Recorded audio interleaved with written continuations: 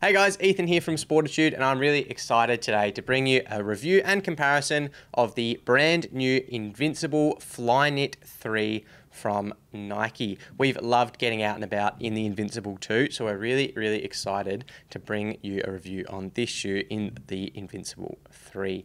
Now, to kick off, as we always do, we're going to talk about the foot type that will best be suited to this shoe. And I found for this one, a neutral foot type is going to work best in this shoe because the shoe is so soft and so cushioned. If you're someone who tends to overpronate or supinate, you can tend to fall off a bit of a cliff because it is so soft on those edges. So if you're on the lateral side as a supinator, you can find yourself after a little while getting really tired and sore in that area because it is so soft and you're putting a lot of pressure on there. Same for the medial side for your overpronators.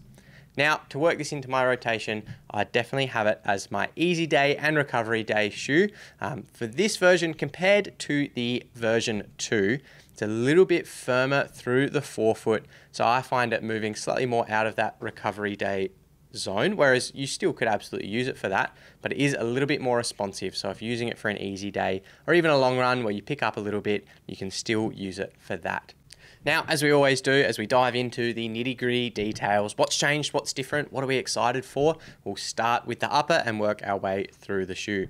So starting at the back with the heel counter, probably one of the most obvious things is this heel clip at the back here.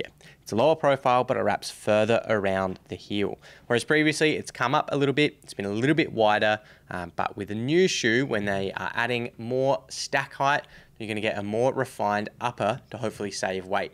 And that's what they've done here. With the lower profile heel clip, it still wraps around further to give you that stability, but they're just saving a bit of weight by shaving down on the height and thickness of it. The other thing we'll get in the heel counter is a pull tab now as well, just to get it on a little bit quicker. You can pull it on your foot, makes it a little bit easier to get the shoe on your foot. Still got that nice padded heel counter and ankle collar as well, but they've done away with the padding on the outside here. Moving forward, still got very similar lacing system. They've lost the gusseted tongue, so it's not gusseted anymore as it was in the previous version. In our testing, in our running, we haven't noticed it to move around too much on the foot. Still getting great lockdown, especially for an easy day shoe. You're not really going to be taking any corners too hard. You won't be going too crazy in this shoe. So they've lost it, probably just to save a bit of weight as well. Now, it is still a Flyknit upper, but it is very different feeling to previous models. Where it's felt quite plush and soft, it's moved to a bit more of a lightweight, more snug fit as well. So it fits pretty snug through the midfoot and the forefoot, not quite as much volume, probably not quite as accommodating as it has been previously, but if your foot works in this shoe, it's still really comfortable. Now, moving on to the outsole, there's a few slight changes, but nothing too crazy. Because they've gone a little bit firmer in the midsole, you get a little bit more of a disconnected outsole through here. Still feels like the same rubber, still feels like the same density. They've just tweaked it a little bit to give it a little bit more flexibility through that midfoot and through the toe off as well. Also, a little bit more outsole rubber on that medial side, probably just adds to the stability, and they've also saved a bit of weight here just by cutting that out as well through the midfoot. Now, moving on to the midsole, still a fairly similar shoe with a few slight tweaks. Previously, we had 37 and 28 stack height for a 9mm offset, whereas now we're at 40 and 31, still keeping that 9mm. Now, they've gone a little bit firmer in the midsole, which makes it a little bit more stable, and they've also changed the geometry a little bit to keep it stable as well. They've gone wider in the forefoot and the heel, just gives you more surface area, a bit of a wider platform to stay on top of. They've also added some medial and lateral cutouts to aid compression, because obviously when you go firmer, it adds stability, but you still want to keep that plush, cushioned feeling underfoot. So by adding these cutouts, it allows the shoe to compress through the cutouts as you move through your gait, to keep you feeling cushioned and comfortable. Now, my thoughts after running around in this shoe for a little bit. If you're someone who has enjoyed the Invincible 1 and the Invincible 2, don't go into the Invincible 3 expecting the same thing again. Because they were so soft previously, if they kept getting softer and higher stack, we're going to be sacrificing stability. So in the Invincible 3, they've gone on a bit of a different route. They've firmed it up a bit and they've made it more stable. So if you're someone who hasn't gotten along with the Invincible 2 or Invincible 1, like myself, it's definitely a good opportunity to try the Invincible 3 and see what you think.